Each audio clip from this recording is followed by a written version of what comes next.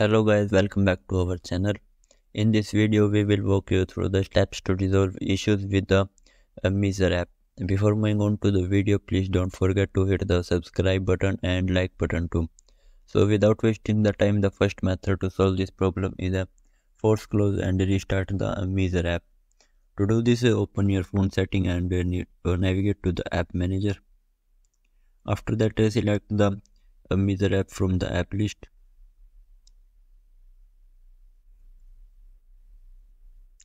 And then find the option to force stop in the bottom right corner of your phone. Click on it, confirm, and then reopen the app. Second method to solve this problem is disable and enable your internet connection.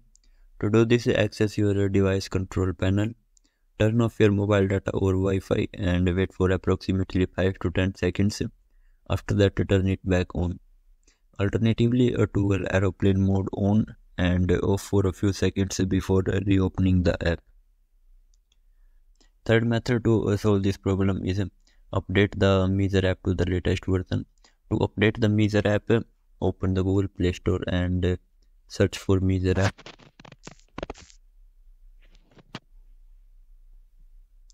And then select the app, and if an update is available, you will see an option to update next to the app's name.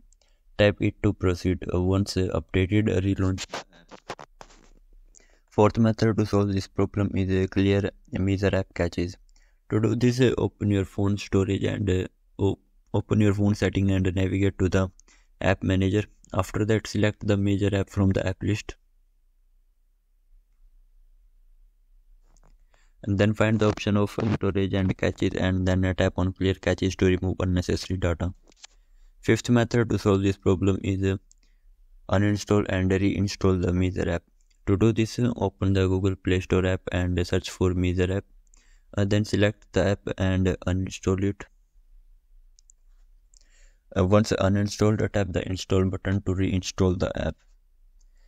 If none of the above methods work, it could be due to a busy server. In such cases, we recommend waiting for some time and try again later.